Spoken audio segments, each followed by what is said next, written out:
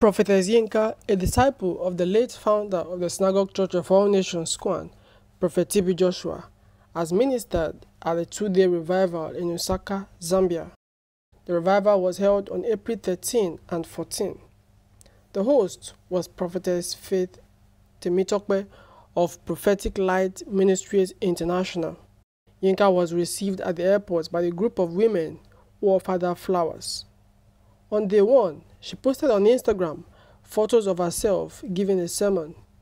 Afterwards, she laid hands on the congregants.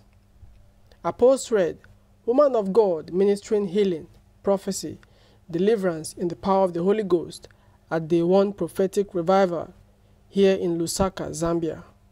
When the power of God is present, healing, deliverance, prophetic, and salvation are just like breathing. Hallelujah."